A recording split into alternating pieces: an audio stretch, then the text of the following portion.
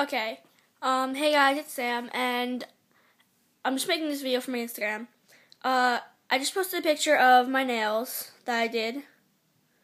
They're One Direction. My nails, you see, yeah.